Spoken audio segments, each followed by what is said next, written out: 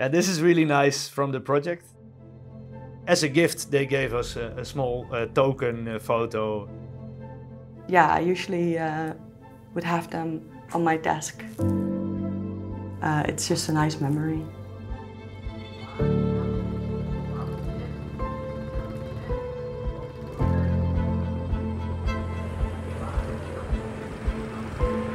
What we know from research is that there are particular groups who are more vulnerable to the impacts of climate change. And now I met those people, which makes it even more real, because you actually have a personal connection as well. I've seen the places, I know the problems, I feel very warmly about Vietnam, so I love to invest my time and work in something that could benefit those people.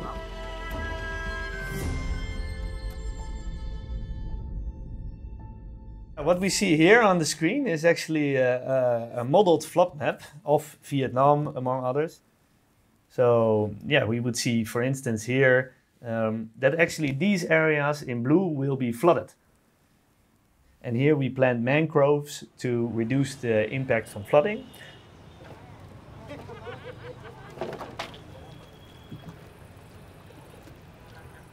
We also, in theory, expect that these more vulnerable groups benefit more from these solutions, such as the women and the lower income households. And within this project, we try to really put the women central, and they are the one who then maintain the mangroves, and and that we can really involve them.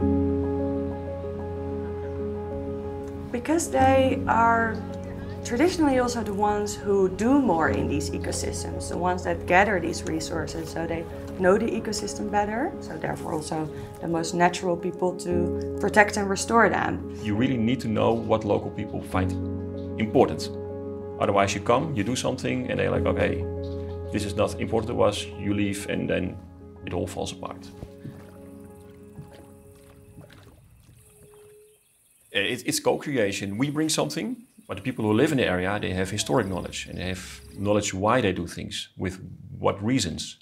And if we bring together those two knowledges, you can come up with new solutions because you can learn from each other.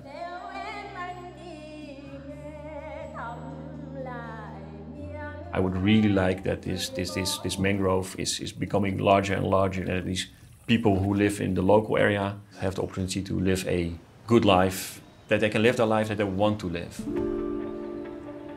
The impact that we have, the research that we do, it's just a really enjoyable project. Something that is initiated maybe by this team, but really carried along by these communities for the long term. And it would be nice if we as researchers can stay involved a little bit, but more importantly, if they like it, if they continue with it, that would be the best outcome.